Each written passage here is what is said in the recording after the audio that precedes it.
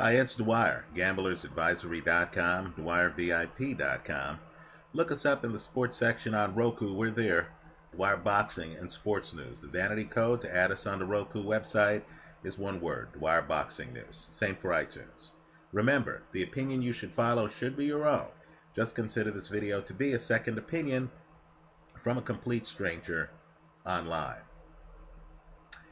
Now, I had a dodgy weekend. Right, on my premium channel here on YouTube, Dwyer Sports Betting, I picked Mauricio Herrera over unbeaten Jose Benavidez. Right, let's just say that I haven't seen the fight yet. I understand Harold Letterman had the fight scored 8-4 for my guy, Mauricio Herrera, but that's not the way the judges saw it. Apparently, the judges saw it the other way for Benavidez. Less beer for me today. Right? Also, I made a video on my regular YouTube channel. Right? Dwyer 70905. And I thought Timothy Bradley would have his way with Diego Chavez. I thought if that fight went the distance, how could Chavez possibly beat Timothy Bradley, a guy who, in my opinion, right, really should be fighting Floyd Mayweather, right? Well, to make a long story short, that fight was ruled a draw. I understand some insiders are upset. I haven't seen the film of that fight yet, so I really can't give you my view on that fight. Let's just say I'm surprised to hear the outcome. Now let's talk about another fight. And this fight is really a situation where a fighter, in the moment, made the wrong decision in a fight I believe was very winnable by him. And we're talking about Matt Korobov. He's fighting Andy Lee. Now let me back up a second here, because understand Andy Lee now has a share of the middleweight title. Right? Put me among those who believes that Andy Lee is yet another person who would make for an entertaining fight against Floyd Mayweather. I know I have half the country fighting Floyd Mayweather, but understand some Mayweather matchups are more tantalizing than others, right? I'll say this. Andy Lee hits hard. You see that here. As you look at the film of the fight, and I have the highlights in my YouTube favorites folder, right, you're going to notice that Lee, a southpaw, throws his Sunday punch, right, with his right hand. Korobov is completely surprised by that. That's what changes the fight. That's the punch that has Korobov's dazed and confused looking at Lee, right? You know, doing a little dance backing up from Lee and then looking at Lee, badly hurt, right? Make no mistake, Lee's a puncher. Make no mistake, Lee has power in both hands, right? First, let's talk about Korobov's mistake. At that moment, in a fight where Korobov was outboxing Lee, Matt Korobov should have conceded the round to win the fight. You get hit with a bomb like that from a guy you're outboxing methodically, right? I believe if you've been hit hard before, you know in that situation to take a knee, right? Boxing's chess. Don't be a he-man. Don't think you have to win every round of every fight, right? The vets know better. Listen to your body. If you're hit with a bomb, take a knee. Understand.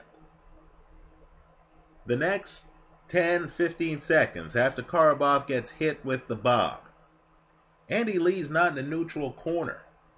Korobov's not on the canvas, you know, listening to the ref, right? thinking to himself, wow, what did he hit me with? And hey, okay, how much time's left in this round? Let me hug this guy to death. It's a 10-8 round. Let me make it to the next round. Let me continue to methodically beat up this guy after I have some time between rounds to recover, and after I have some time between rounds to listen to, right, a second opinion on exactly what happened from my corner. That would have been the smart move. I believe fighters who have been hit hard, right, figure out that, hey, I need to take a knee.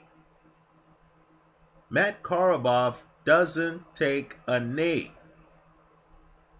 Instead, this unbeaten fighter, this decorated amateur, this guy with little experience in getting hit like this in a professional fight,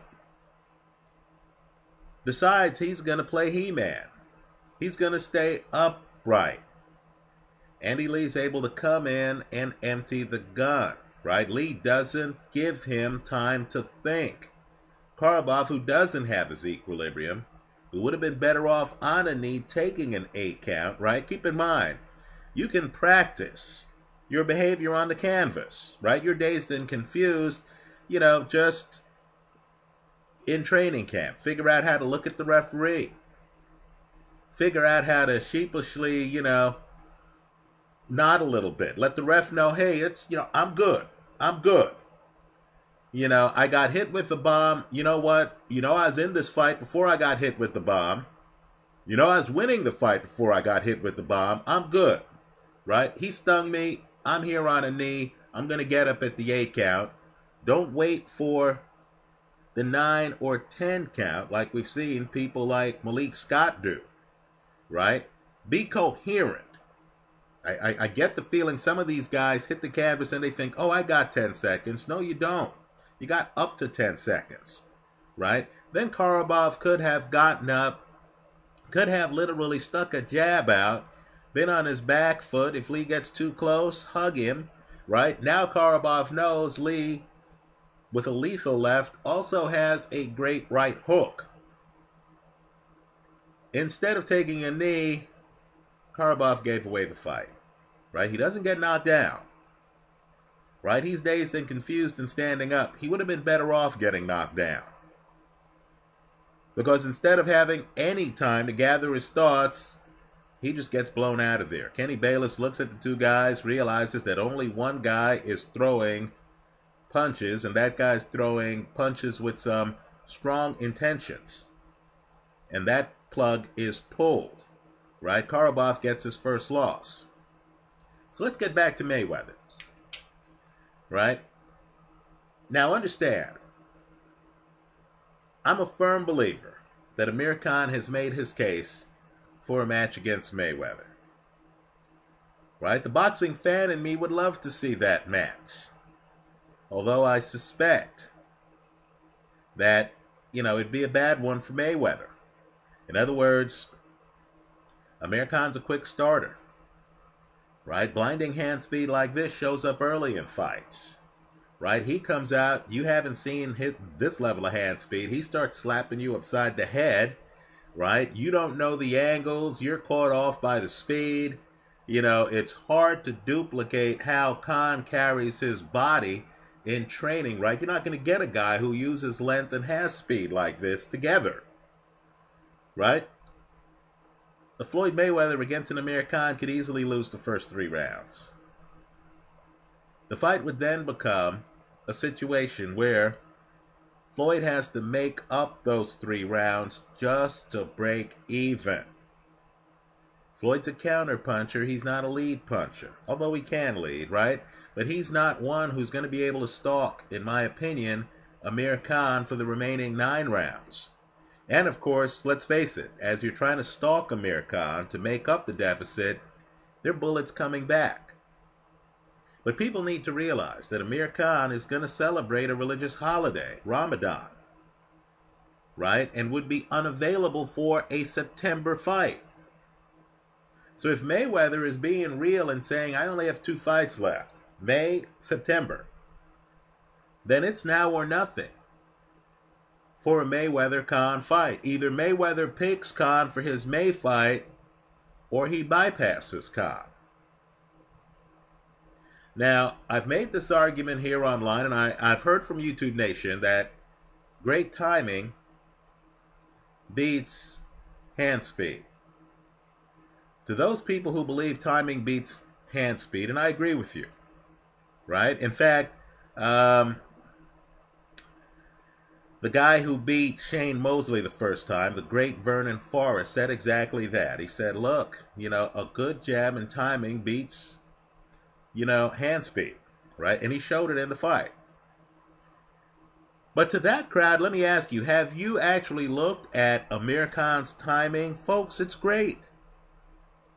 Amir Khan's jab's on the money. This isn't hand speed in a vacuum. This is hand speed with timing. Something kept Devin Alexander on the outside. Right? Understand Amir Khan has timing. Amir Khan has angles. What he might not have, quite frankly, is the great chin or the temperament when the bullets start flying. But Mayweather's low volume. Right? Mayweather's not in there, throwing caution to the wind. He's not Orlando Salido. Right? The room temperature isn't going to get that high. Mayweather's more surgical. He likes to pick his spots.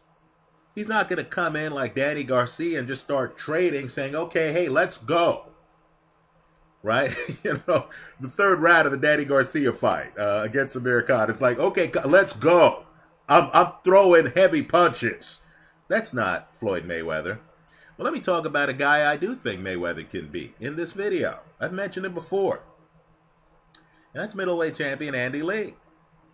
Understand, I feel that 10 years from now, forget that, 5 years from now, when we look back at the Mayweather legacy, if Mayweather in his last fight or next to last fight wins the middleweight title, we're all going to say, wow, that's a wow. That's a wow moment. Right? It's impossible to think about the Ray Robinson legacy without thinking about the Joey Maxim light heavyweight title fight. Right? Well, let me say this. Understand Amir Khan, the problem with talented guys with big egos and fragile chins is Amir Khan from time to time is going to have car crashes. Right? He's lost multiple times recently. Right? Within the last few years, the fighter's still at the top of the game. Right? Lamont Peterson, that fight. Even if you think the scoring's dodgy, that fight goes 12 rounds. Right? The Danny Garcia fight. The problem with Amir Khan is in the moment we know he's a talent. But history is going to see losses on his dossier at 140. It might look like Mayweather's picking a guy who hasn't had that many welterweight fights for his last, fight. Right? All I'm saying is a fight against Miguel Cotto, current middleweight, I'm getting ahead of myself, current middleweight champion. By the way, that's how great Ray Robinson is. It's hard to believe he fights for the light heavyweight title. Right? That would be like, a middleweight fighting Korobov in his farewell fight. That's before Ray Robinson did what boxers do and came back. But my point is this. If Mayweather fights a middleweight champion, keep in mind he holds the welter and junior middleweight title already. Then all I'm saying is 10 years from now, that's going to translate with the next generation. 20 years from now, that's going to translate with the next generation. Right? Implicit in the statement of, tell me about Mayweather's last few fights. Well, in his last few fights, he fought for the middleweight championship. Implicit in that statement is that the fight was dangerous.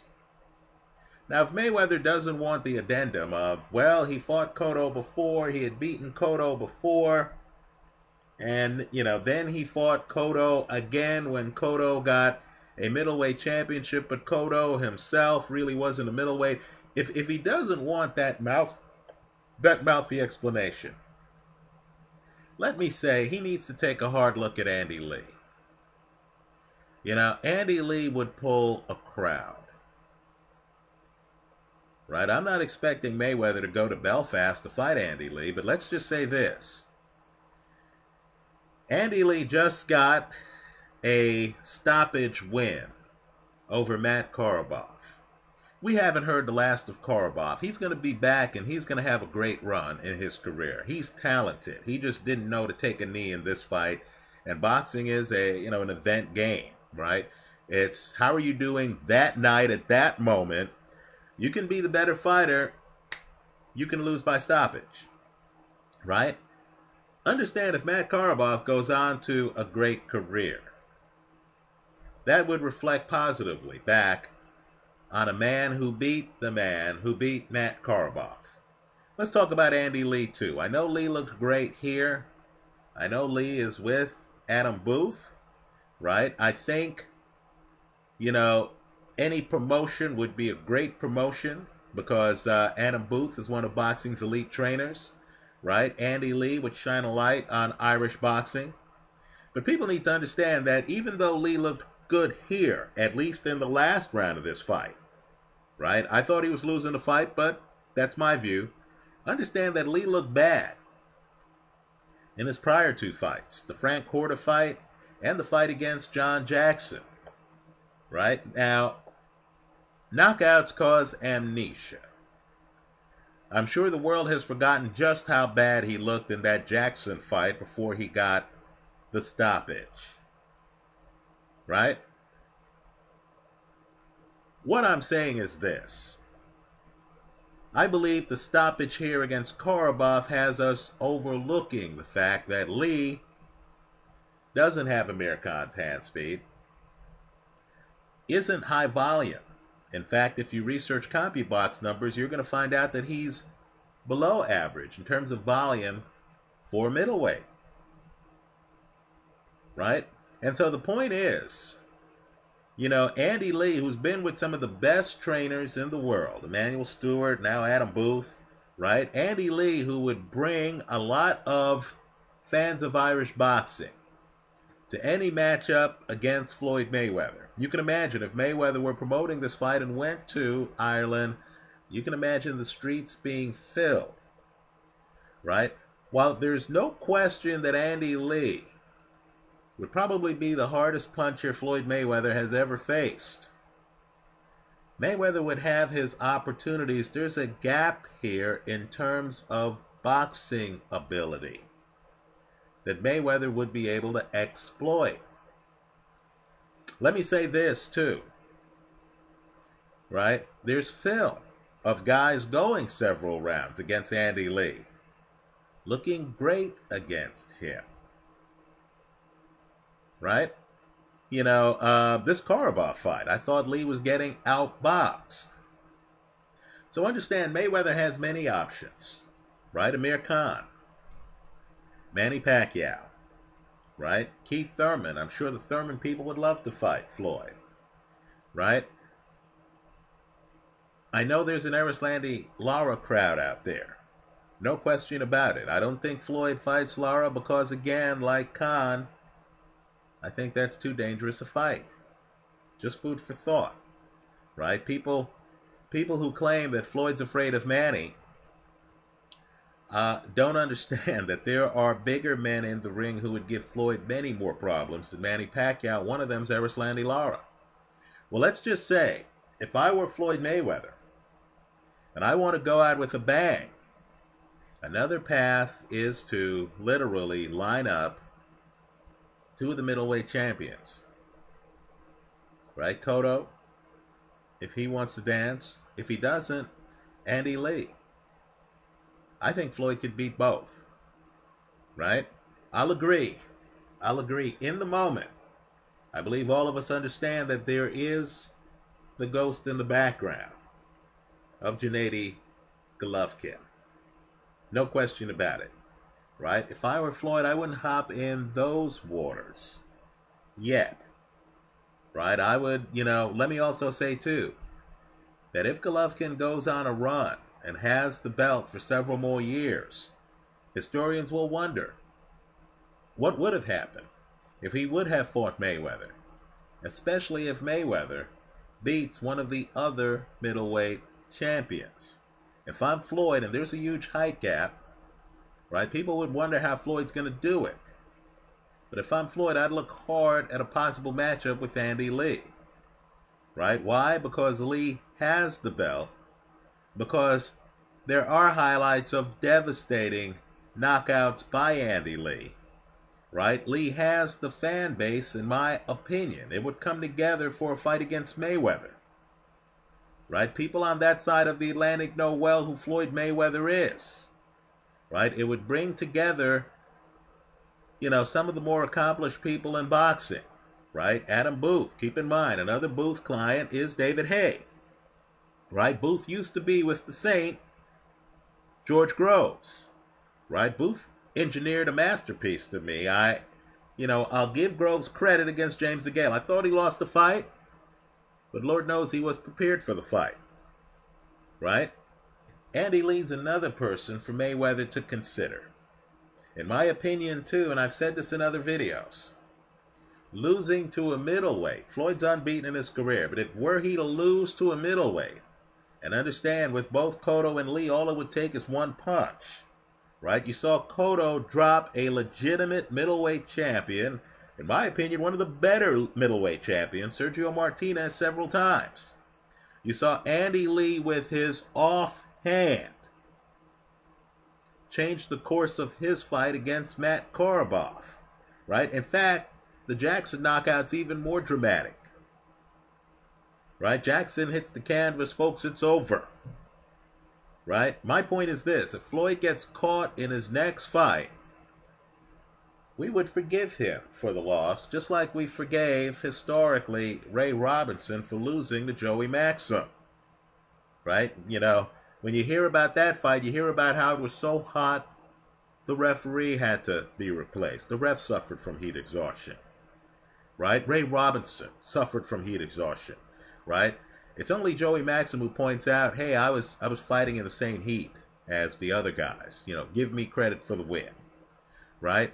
If Mayweather loses to Khan, it'll look like the torch has passed to a new generation. Right? That Mayweather no longer is the big man at 147. If Mayweather loses to Pacquiao, trust me, there'll be revisionist history, right? No one seems to remember, that Mike Tyson was a shell of himself when he fought Lennox Lewis. Right? You would hear that Pacquiao was the dominant fighter of that era in Mayweather's weight class. Right? So if I'm Floyd, I try to bypass all that.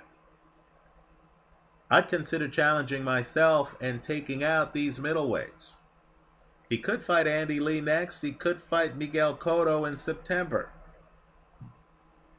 Right? Then sign off his career. Understand, if he wins the middleweight title, he'd be holding 3 belts.